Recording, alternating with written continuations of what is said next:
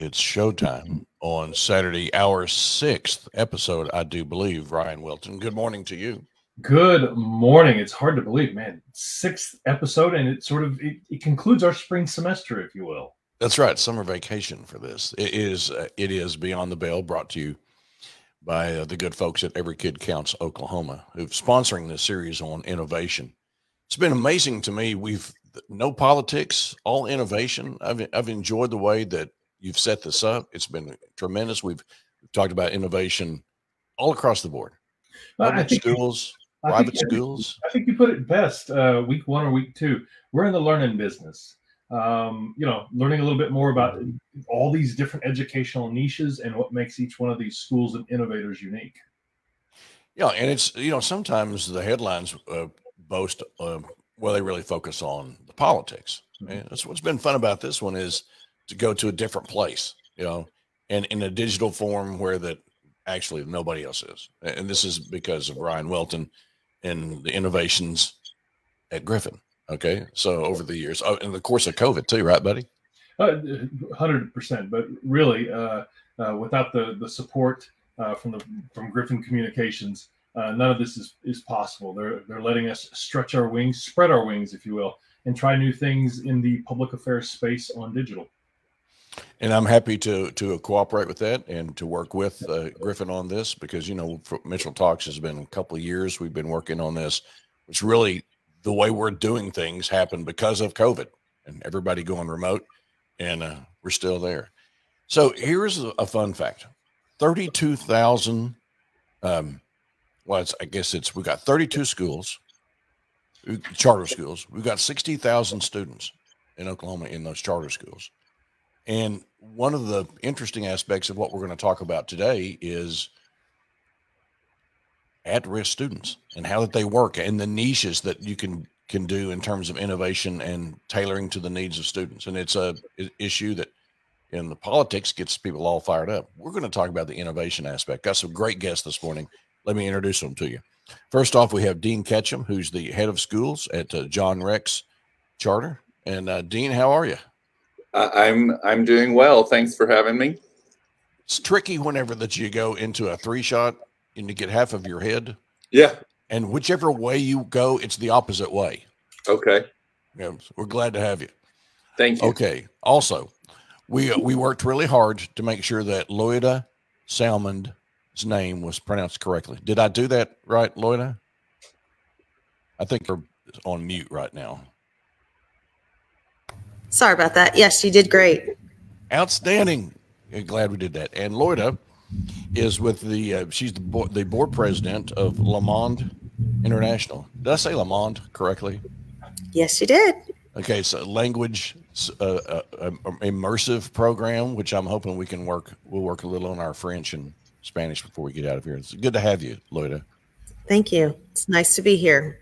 And also Melissa White with she's the the director of education for Oklahoma Youth Academy. And it's good to see you, Melissa. Thanks for being with us. Thank you for having me. Okay, so great panel. We hope you enjoy this discussion right here. We have got an hour to get down to exactly what they do. Ryan, take it away. You bet. Thank you, Scott. I thought before we go around the horn, maybe if somebody could, let's just pretend that nobody knows what a charter school is exactly and how it's different from from a traditional public school and how it's different from a private school. So who can explain exactly what a charter school is and how it works in the state of Oklahoma?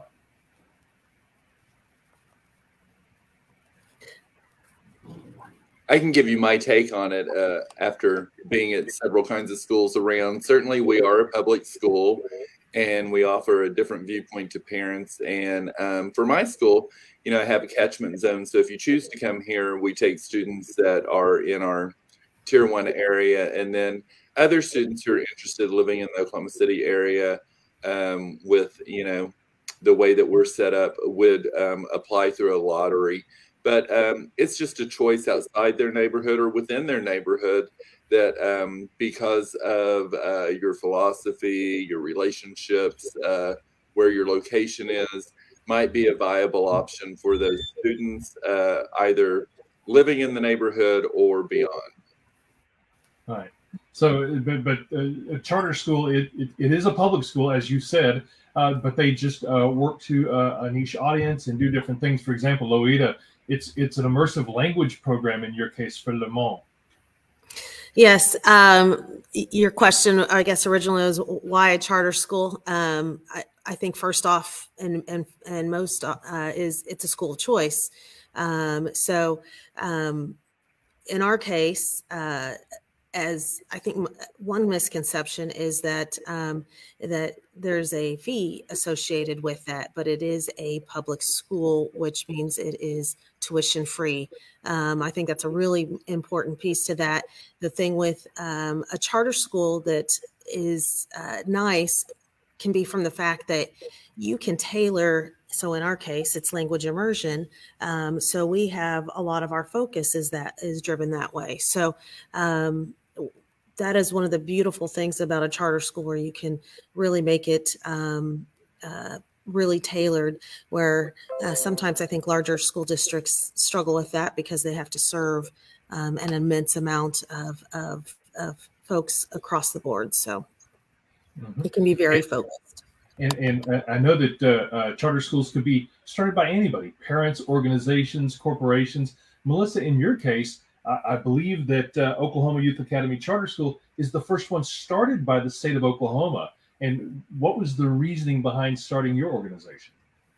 So, yes, we are the only one in Oklahoma, and honestly, in the United States that is actually operated by a state agency.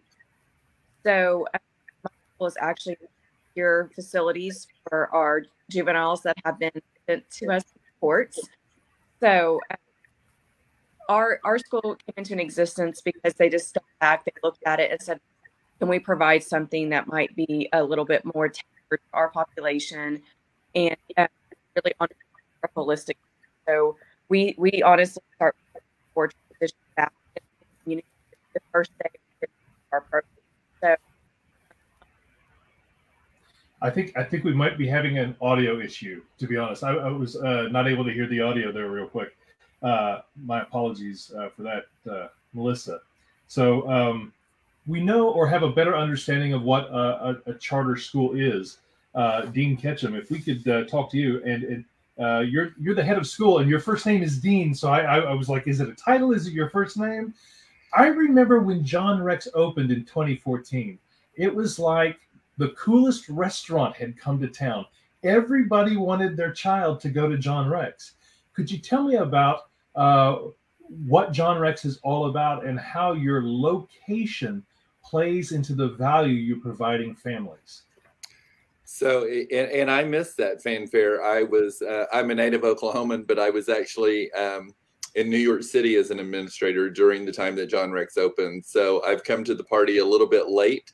I believe that, the innovative foresight of business leaders and people who wanted this school downtown was to really provide a viable option in an urban corridor of Oklahoma City that is developing so fast, so quickly, and giving these kids a wonderful opportunity to explore downtown Oklahoma City and really access all the business community leaders and things there are to offer. And it continues to grow. So I think that was very enticing to families in the metro area to want their kids to have a wildly different experience than maybe a suburban neighborhood school, but something that was unique. Right. And I had noted when I was actually doing some research here that your mascot is a rocket. You're the Rockets. We are the Rockets. There's a philosophy behind that. Could you talk about that? That we're lifting off constantly, and we're soaring to all kinds of heights. We're soaring to heights in academics. We're soaring to heights in exploring and community, relationships, and rigor. So I think it's a good metaphor for a school. I've seen different schools with birds flying in their library as lights, and this kind of thing of lifting off. We just had an 8th grade graduation that we called Liftoff. Because we think we're preparing you to rocket into the future and to be a part of a community and a larger academic world. So it makes sense to me. Terrific. Melissa, glad to have you back. There was an audio issue there. I don't know if it was a connection issue, but could we go back to your organization and how it got started and the reason? Because each one of these schools is a little bit different in terms of their raison d'etre, the reason for existing. What is yours? Okay, hopefully you can hear me. Oh, 100%. Okay, good. So our school came into existence in for the fact that they were just really wanting to provide a holistic view towards our kids. So yes, we provide the Englishes, the math, the science, the social studies, but we also really look into the social emotional side of things, the therapy side of things, and then also just unification with the neighborhoods that they came from. So we really try to work on that planning as far as where are they going to go, what school are they going to go to, do they want to go back to school, are we looking at a career tech, are we looking at college, can we help them get a job when they leave, help them get their driver's license, help them get birth certificates, just things that they so you know, that's not what all public schools do. So when our state agency looked back and said, are we able to provide the education that these kids need that are tailored, individualized to each one of our kids' needs? But then also, how can we work towards for the future and reunification to, you know, kids that they come from? Got it. Thank you very much. Mm-hmm. And Loida, how did Le Monde get started? And by the way, I took 2 years of French. It's just enough to sound pretty silly. So I probably said that wrong, but Le Monde, how did that get started? Well, we were birthed out of a program that really was started by the public school system and where I live. And they were up and running for a few years doing a partial immersion piece, and then decided almost overnight, at least to the parents, from a parent perspective, that we're not going to continue this. And after seeing what came of it and how kids were really flourishing, just basically said, no, we want to see this continue. And so that was really kind of a turning point where just decided to dig our heels in and really start getting the shovels out, I guess, if you will, and seeing what it takes to really get one going. And so very excited as to where we are right now, and growing overnight, literally, where we have waiting lists for our students, people who want to come into our school. It's a very innovative program with rigorous education pieces attached to it. Basically, you use the language as the vehicle that you learn all of your coursework. So it works out well. There's lots of studies out there where it shows how your cognitive skills are opened up when you learn a language at a very young age. Mm-hmm. And what if a parent becomes aware of one of these schools? Melissa, for example, in your case, are the kids, how do you define the kids that you work with? Because aren't many of them at risk? Are they in the system? How does that work? Yeah, so I'm a little bit different than the traditional charter school in that matter. Our kids are actually sent to us by a judge. So they're ordered your placement due to criminal activity. So it is a secure lockdown facility. So my kids actually live there. They don't leave until the judge orders them to leave. Got it. But in Loida, in your case, how do parents typically find out about Le Monde, or how do they discover? And Dean, this applies to you with John Rex. How do parents discover that, you know, this might be a good idea for my children? Well, for us, it's open. Recently, the laws have changed where anyone can come in. We've actually have students that come from Oklahoma City all the way down to Norman. We have students that come in from the south side of Norman, down I-35 off of from Purcell even. So we've got students that come in from all over. But really, I think parents, if they want to come and check it out, and that's what we encourage, that we want them to see what we offer, and see if it will work for your child. And obviously our goal is language immersion. So families know that going into that the goal is to learn another language when they come out. So it's a wonderful opportunity. I mean, we could have started a private school, but we wanted to have an opportunity for anybody to be able to attend. And so the charter was a great option for that. Right. Dean, I imagine your waiting lists are still long.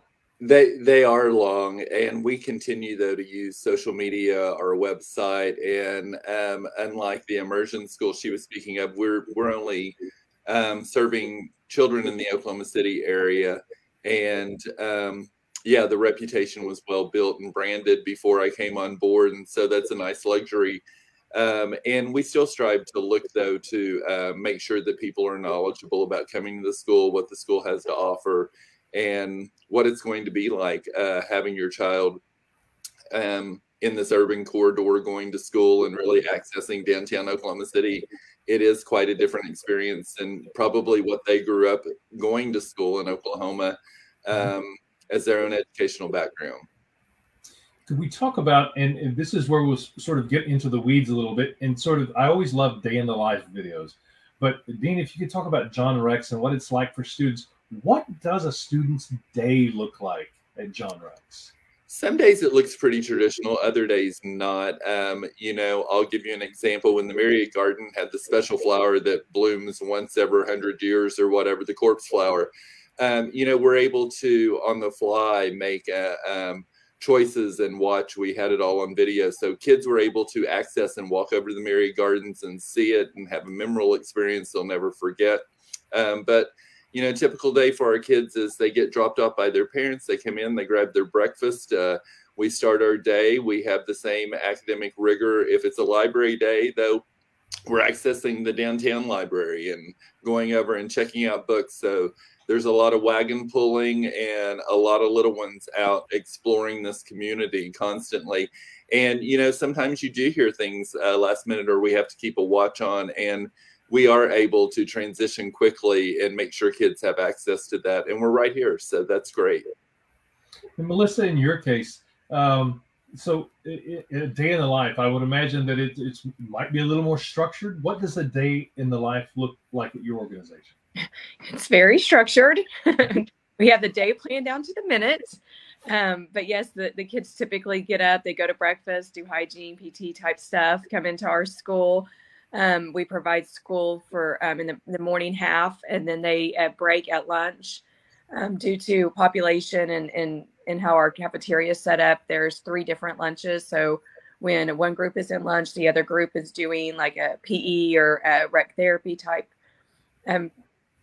treatment. There's also at that time where they're running individual groups, independent living, anger management, substance abuse, you know, whatever groups at that time. And then they come back and finish their day with us. And it's a full day. We're also year round. So our kids go to school every day year round. So we get a little bit of break in summer, but it's year round. They get about a 2-week break. And we do have a traditional calendar as far as like spring break, fall break, and, you know, Christmas break, things like that. But yeah, we have it pretty much scheduled down to the minute until they go to sleep.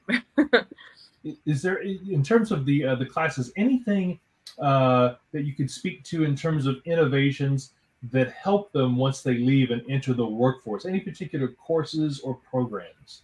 Yeah, so most people are familiar with ICAP. ICAP is the individual career and academic planning. It was a state law that went into effect a couple years ago for 8th grade students and on up. And so I think this year it's like sophomores. I don't know. But when ICAP came about, I actually worked on that when I was at the State Department of Education. Excuse me, my voice is going out.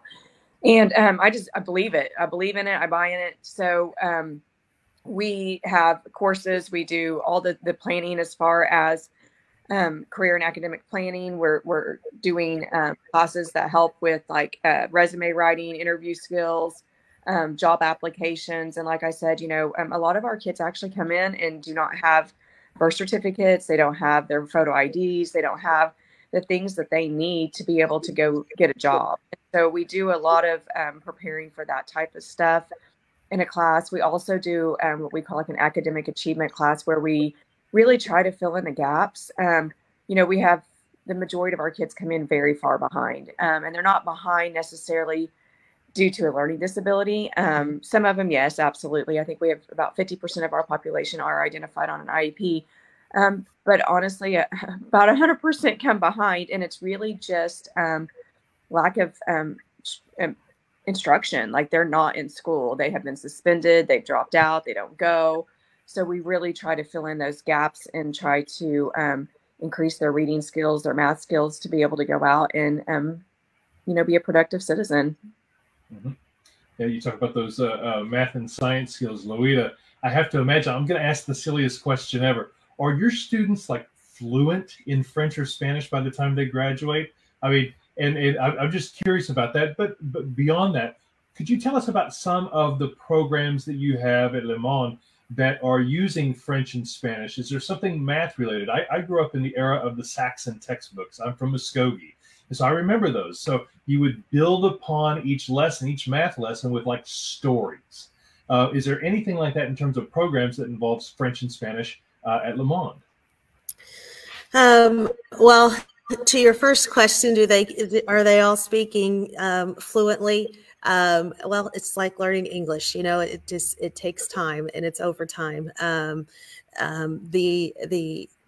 The goal is, so they are, I will tell you this. So I have a fourth grader who speaks Spanish, and his Spanish, his enunciation is beautiful. I think that's half the battle, and just really learning how to do that. A lot of focus obviously is on their reading and writing in Spanish right now. I have another child who speaks French, and I don't speak French, but I have other friends that do, and they have been very impressed with his skills there for just being in it just a few years. So from that perspective, that's exciting. As I mentioned earlier, the language is just the vehicle that they use. But they do programs. We use a lot of Flipgrid, some of those kind of programs where they can actually watch themselves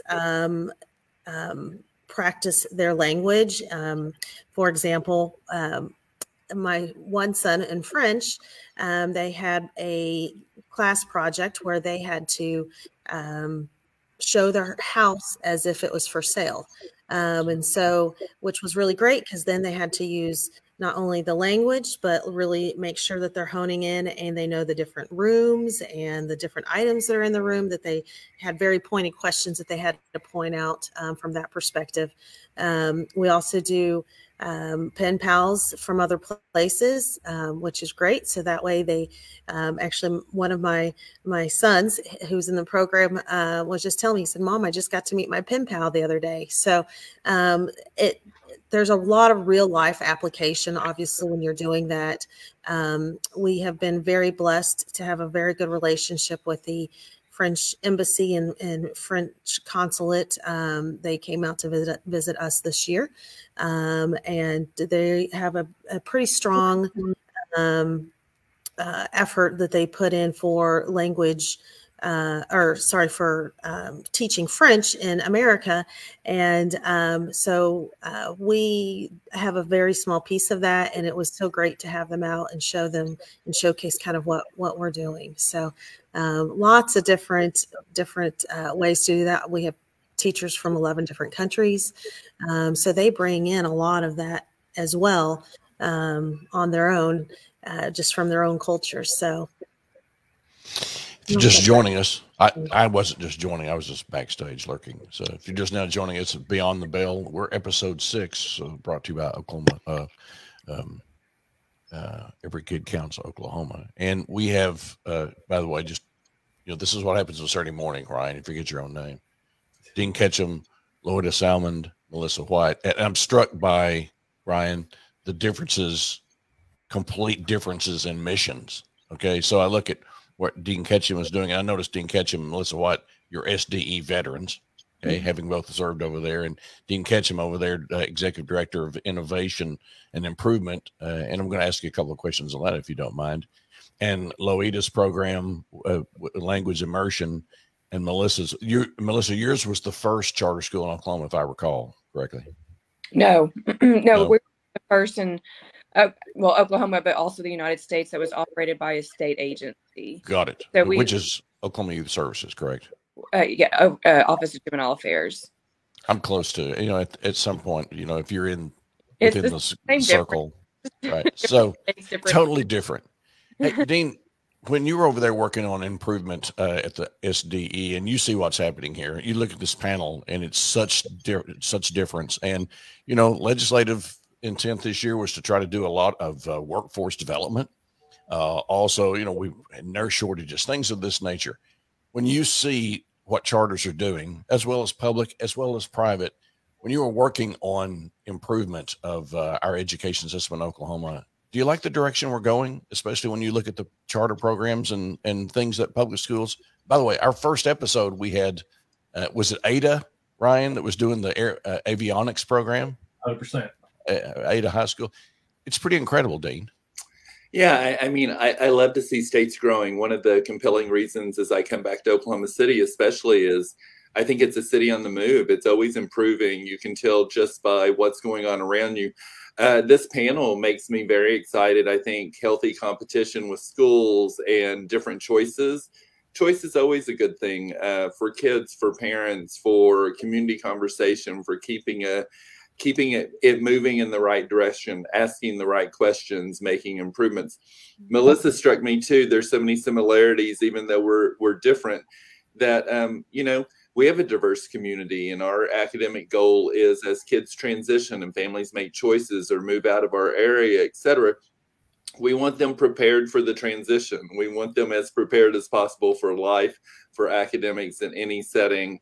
And then, as Loida was talking about being innovative and all the things coming in, just brought back a memory of my fourth graders doing an engineering and design project, and they built boats out of limited materials, mostly cardboard, and timed them to see who was going to win down at the river sport to see how long they floated. But, we have time in our schedule for creative and compelling things moving forward. I have to say, I was at the State Department as Director of School Improvement with a lot of great people, but I was there during No Child Left Behind, when schools around the state were getting lots and lots of new policy and lots of information coming out, and moving kids forward to have all kids really strive towards proficiency. And I know we all look at growth. We want to see growth with new families coming in, changing populations. And so we want growth and proficiency, but that growth metric's very important as kids transition through life and move on. And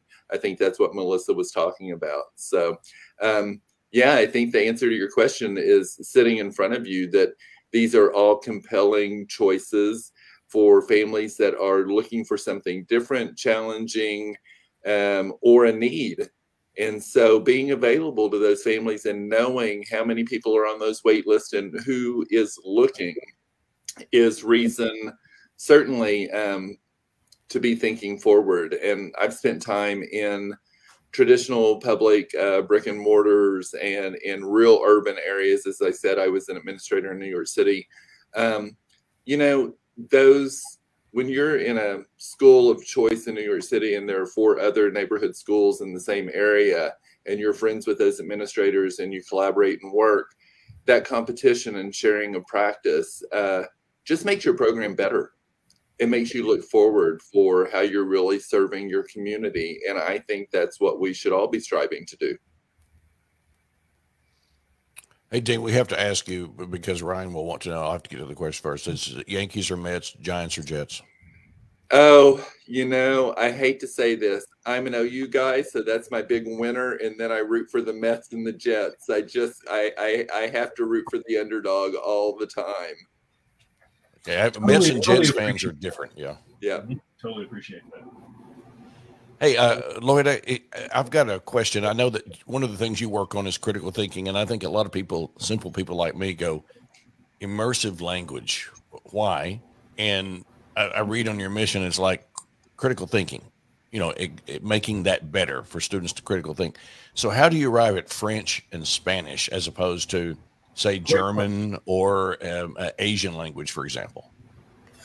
Well, some of it, as I mentioned earlier, the school, when we first started, it was a French immersion program that was closed down through the regular public school. So we wanted to see that continue. So that is French. And actually, French is a pretty common language, I would say, around the world. So you will find that people that are speaking a lot of different dialects, usually it's either English, Spanish, or French are the common ones that if they are trying to collaborate and think together, those are the ones that are there. So that's why French, Spanish, I think is just, we have a lot of Spanish speakers throughout the country. And so that just made sense as well. So someday we may look to also add more to it. So I would love to do that. So that's where we're at. Is it possible you'll be doing any demonstrations of French cooking? You never know. I mean, we could definitely do that. We got judges, people that would volunteer to judge. Just I like that idea. We actually just had an international food festival last week, but I really like that idea. I'm going to take that one back. Okay, there's so much Julia Child right now, and so you can just just dovetail off of that.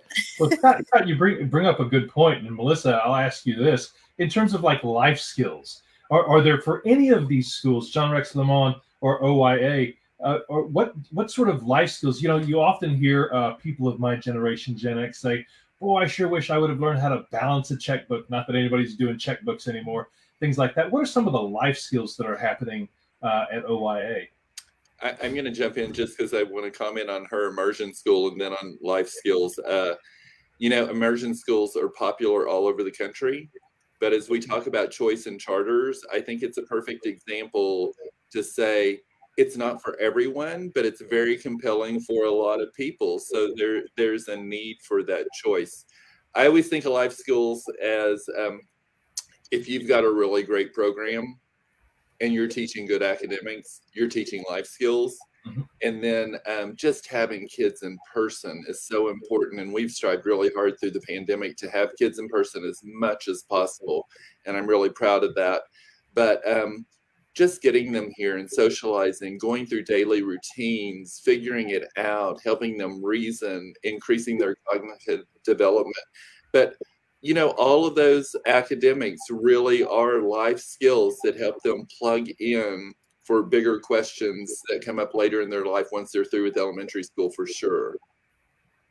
Yeah. And I would say, so there's different, I think, facets to look at. So we as so you have our program itself where the kids live and stay that has an accreditation process just like our school does. And through that accreditation, they're required to offer, life skills, independent living, things like that. So our kids are learning how to use the dishwasher, the washer and the dryer, how to iron, how to balance a checkbook, how to understand stocks and bonds, how to understand retirement, how to understand interest rate and how credit cards are the devil and don't get them. And, all those things. So that stuff is going on through our facility, which we also look at and add to. And so, I think our program probably takes life skills to a little bit different level than most, because like I said, our kids are there 24 hours a day, 7 days a week, and we work with our actual superintendent of the facility as well. And so we have a awesome relationship. We work together, we plan together, we look at the things, we go to meetings, we staff every single kid, go through their academic gains, their therapy gains, what are the things that we need to work on. But I think for my kids, some of the most important life skills are built through the relationships with our teachers. I have some of the best teachers in this state, hands down. It takes so much patience, so much understanding to understand that, our kids aren't bad kids. They've just made some kind of bad decisions, bad choices. And to understand that a lot of these kids have been faced with all kinds of traumas, living in poverty, mental health, substance abuse issues, you know, a different life than most of us are accustomed to or want to think, I think sometimes exist.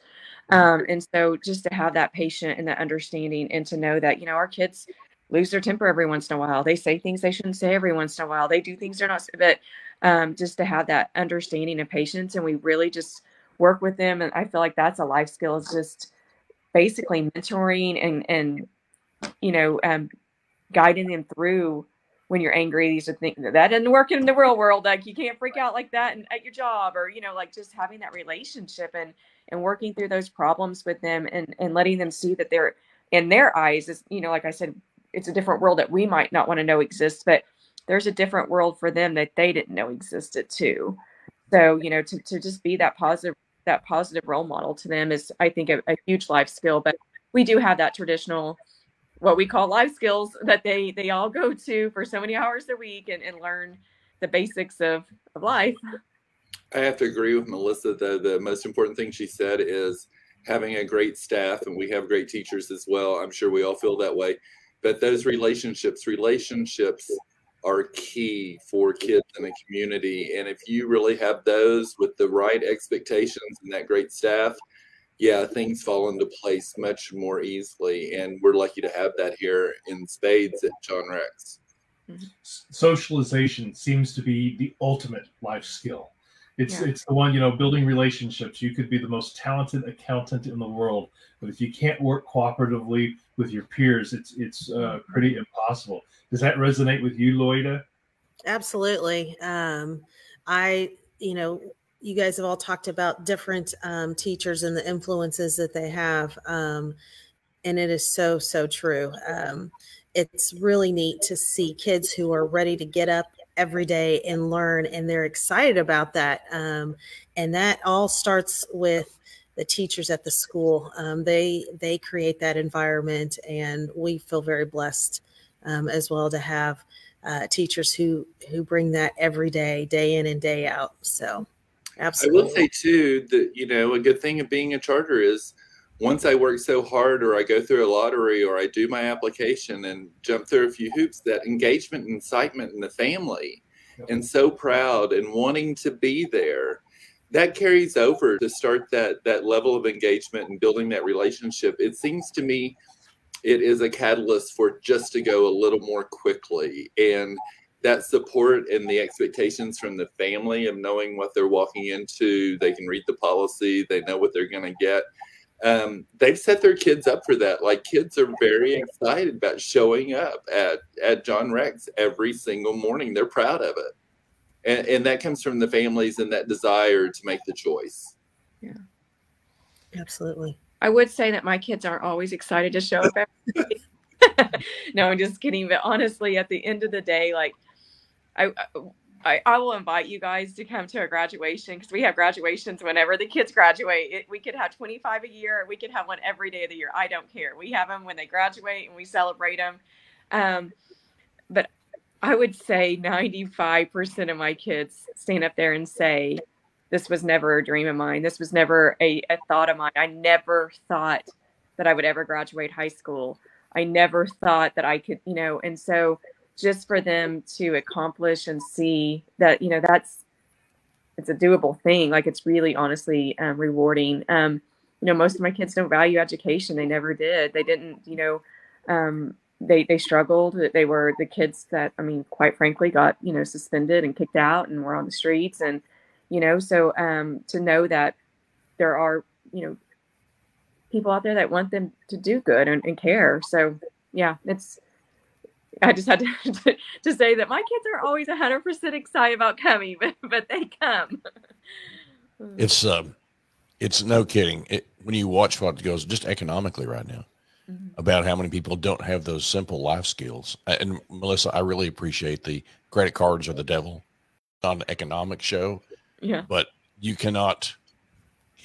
People have to strive to do the fundamentals every single day, no matter if it's education or you're a head coach in the National Football League. I recall, and Ryan gets tired of me telling the story about that old movie, Bull Durham, where they're trying to bring this kid up as a good baseball player, and the manager says, you know, baseball's an easy game. You catch the ball, you hit the ball, and you throw the ball. And it's so many of these things are based upon the fundamentals. If you forget the fundamentals, how many books have been written? How many self-help books?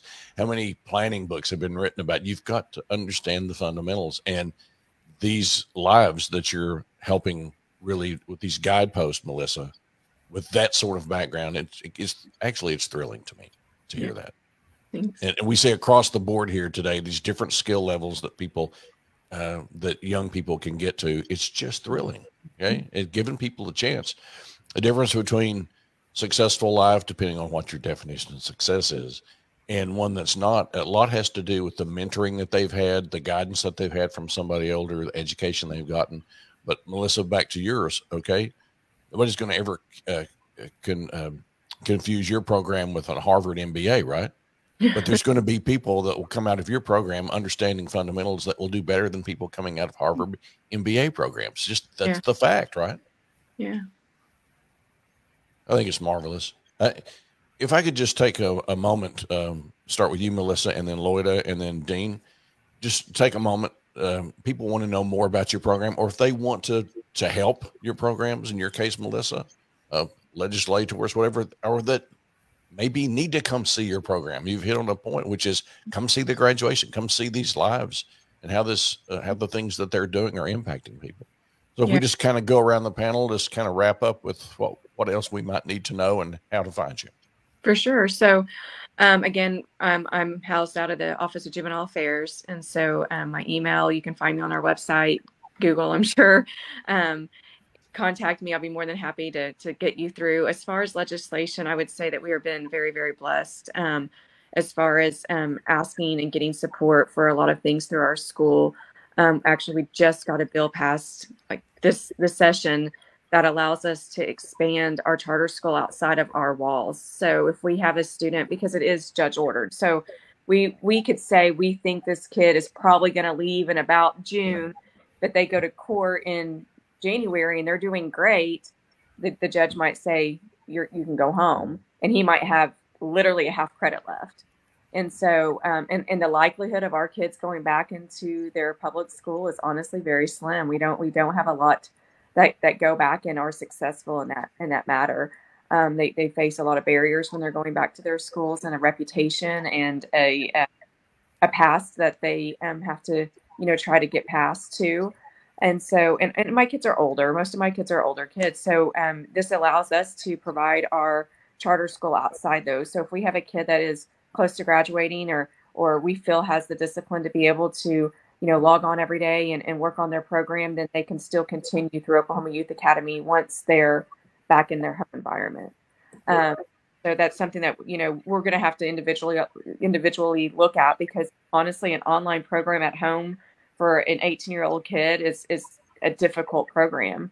It takes a lot of self-discipline. It takes a lot of maturity and want to be able to do that. So it is something that we have to look at very individualized to see if that's something. But as far as legislation, we've been very blessed. The Office of Juvenile Affairs honestly helps fund. I mean, we obviously get state funding from the State Department of Ed, but if my kids need something, OJA gets it for them.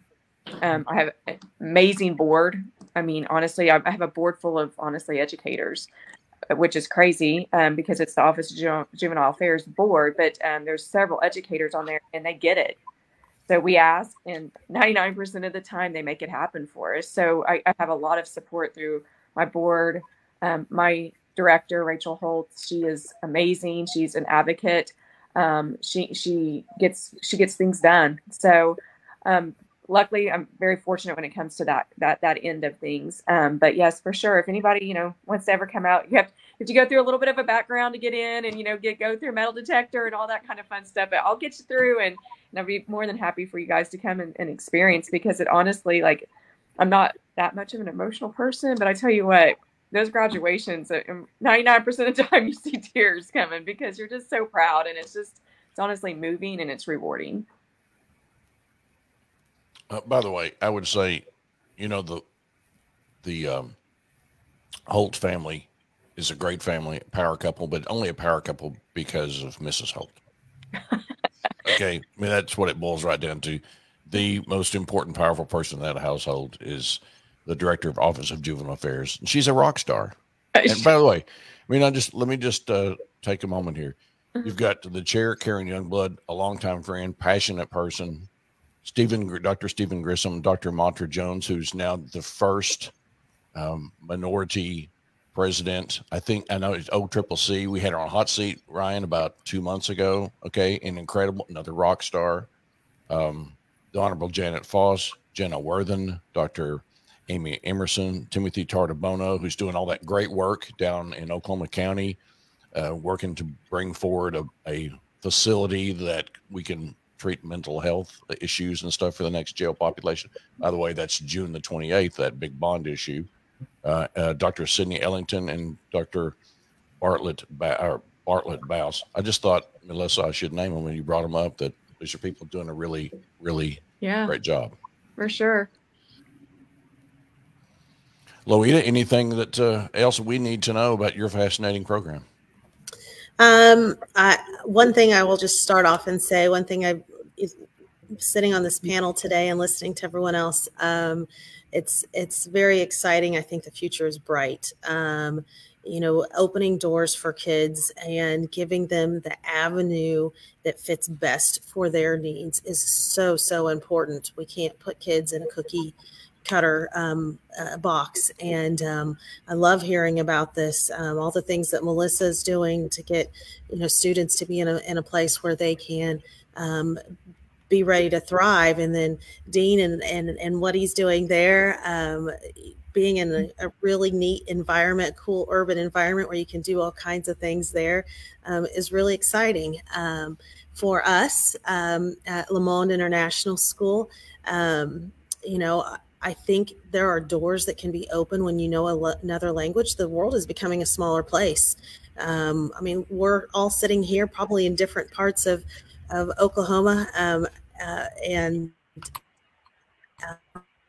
we're making it happen. So as you start looking at the world and how it is becoming a smaller place, sure, you can use translators and things like that. But if you can speak another person's language, you open more doors, and that relatability is so much greater. And so I am super excited to see where some of these for their language skills work could potentially take kids. We are a school that, as I said, it is a tuition-free school, as all the charter schools are. Right now we are growing by 1 grade every year. And so right now we are PK through 4th grade in Spanish. Next year it'll be through 5th grade, and then same thing in French. So we go this year pre-K through 7th grade. Next year will be 8th grade. So really excited about that. We are also a school that is working hard to become an international baccalaureate school. And so that's one thing that we wanted to, going back to really setting our kids at a level where they can function very, very well at a high level, both in English as well as another language. And a lot of the pieces that align with an IB school, which is the International Baccalaureate School, are things that we want automatically for our school. And so it was really a great opportunity for us to put ourselves in a position where we can hone in on that program and work towards that. It's right now what we're considered a candidate school. So it takes you a few years to get through that program, but that's where we are. So French and Spanish, those are the 2 tracks, and parents get to choose along with their kids what works best, and looking to always find ways to be innovative and provide a lot of good opportunity for our students. So it's a magnificent program. And last, Dean Ketchum, who earlier correctly answered the question. The answer were Jets and Mets. And I have to tell you that I don't have it hung. This is a new studio we're outfitting right now. Right above, let's see, you might just see the 12 above my shoulder there. Okay. I see it. That is my assigned Joe Willie. The other thing is I saw the last year at Shea Stadium, I got to know Jets fans because I'm a Packers shareholder, okay? There was a expatriate Packer that played for the Jets for 1 season. You may recall that. So I saw him a couple of times that year. And I think Jets, Mets fans, they're the hoot, Okay, the coolest kids are Jets Mets fans. Yeah, I think one of my memorable experiences was going to the last playoff game for the Mets, even though they didn't make it that year. It was an experience like none other. And I'll bring that up. I'll first say thank you very much, this panel. It's nice to be collaborative and share space and time with people. I think what Melissa said also, you know, having a very supportive and collaborative board helping you move things forward. I bring up the Met story since you opened that door. You know, I want memorable experiences for these children. I want the innovation to continue. I also want traditions to exist, don't we all? We want them to come back. We want them to be proud of where they came from and to give back. We want more community partners. We're all looking for either, you know, volunteers, financial resources. We want to expand our community, especially as my area continues to grow and we have new families moving in. We want this to be as vibrant of a city as possible, and we want to be that shining star downtown that's another draw for people to come in. But I do think that engagement and relationships and providing kids and community and parents a memorable experience that they'll never forget, I think that's really important. And I hope kids have more and more like I've had, and they want to explore the world, and they have languages to support them, and they have skills, life skills, academic skills. We want them to be rockets. We want them to soar through not only the Oklahoma City and Oklahoma community, but in the world beyond and make a difference. We want to hear about them later. So I think our goal is to continue to push to provide things that, especially high rigorous academics and relationships that are going to make them confident young people that will traverse their next steps in life with not ease, but with confidence and success. Mm-hmm. Well, you have wonderful programs. Thanks for taking us. Thanks for Loida. Thanks for immersing us in these programs. So kind of like that one. And I think that, you know, people, it's so much easier for people to be critical about people that are really breaking down barriers. I think of that Domingo Santiago quote. I believe that was his name. It was about bullfight critics, and it was row after row of bullfight critics crowd the Plaza del Toro, but only one knows, and he's the one who fights the bull. Okay.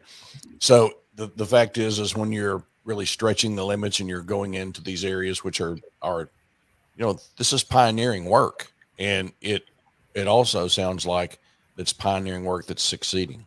And want to thank our panel today for this. Today's been an education. I know I can speak for Ryan on this. Every one of these, we've done 6 now, have been incredible learning experiences for us. And we're hoping that the audience is learning as well, too. It also makes it easier for us to be just to step back and be kind and appreciate what people are doing to help others. That is a lost art in our society right now. And you folks are really succeeding. So thanks so much for being with us. Thank you. Thank you. Thank you. Thank you all. Pleasure. Thank you. Okay, so there goes our panel.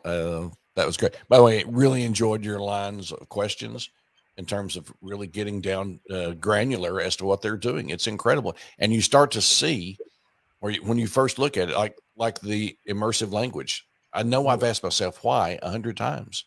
I just don't get it. I get it now. Totally get it. And the example of the real estate listing makes sense. You have to identify the rooms, the things that are in the rooms. You have to put together your advertising. I actually always quite liked the Saxon method of teaching math. And it was actually very controversial in the 80s and 90s. It was very controversial. But it was because of the storylines and the real world examples that I was able to get through higher forms of high school math. And so I think it's useful. As my late great mother used to say, her favorite word was options. And these were, again, 3 different options. We've had 6 weeks of innovators, whether it be public, private, charter school. We had 2 weeks on aviation education in Oklahoma. There's so much exciting that is going on in the state, and it's kind of cool to think we have a 3-month break, but we're going to be back in the fall doing this again. I'm looking forward to it. And by the way, pretty busy weekend for Griffin Communications because of that. There's this little putt-putt going on, right, up in Tulsa? Yeah, you bet. You bet. There is a guy named Tiger still in the running. So did he make the cut? It was just one of those. Okay. You bet. You bet. You bet. We've had a couple of fantastic days of coverage, and it started again early this morning.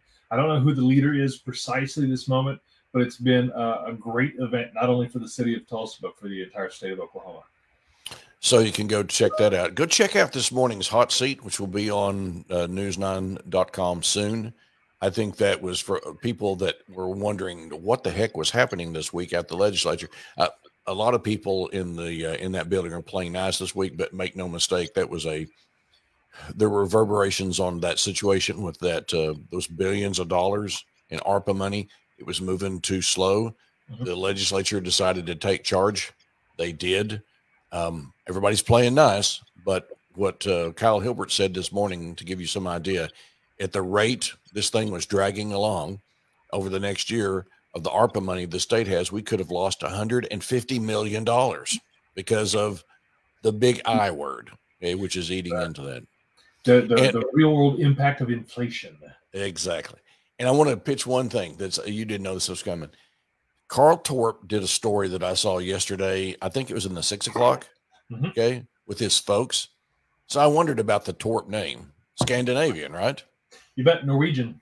Okay, so didn't know about it. So it's one of the great stories. Go to news9.com and see that story. It's just heartwarming, and I loved it. It was like a movie trailer. I enjoyed it so much, Ryan. Right. Actually, I think it could have been sort of a documentary, Looking for Victor. Really great. Really, really great. Okay, well, it's the air conditioner's not running 24/7 right now at my house. I hope it's not at yours. And I really do appreciate your time on this. This program, Beyond the Bell, will be back in the fall. You bet. Brought to you by Every Kid Counts Oklahoma. And I think that you should keep on tuning in about Saturday mornings at 10 a.m. for a while, because we've got quite a bit happening in June, an election year. I think we'll be doing some announcements on that soon, but there's just, we've had so much fun getting into the digital arena. And basically it's, we kind of feel like we're out here by ourselves. We do so much of this, but so many people say to us, thanks for letting and putting a space out there where you can get into these things in a granular method. Like it, dislike it, it's still out there for the marketplace of ideas. Yeah, it's available to them anytime. And by the way, if you happen to be watching this on the KWTV or the KOTV Facebook page, take a second and go over to Mitchell Talks. This is where this originates. Facebook.com/Mitchell Talks. On Twitter, @Mitchell Talks. On LinkedIn, Mitchell Talks. That way you'll hear about it first. You'll see it live maybe on KW or KO, but you'll hear about it first on Scott's pages. Well, thank you very much. Well, thanks to Every Kid Counts Oklahoma. Thanks to Griffin Communications, and of course, Ryan Welton, for everything you do. And thanks to you, the folks who tune into this continually across our platforms. We've already have a really good stream lined up for Monday night. We think we'll be breaking some news. I've got more on that later. But in the meantime, have a great weekend, everybody.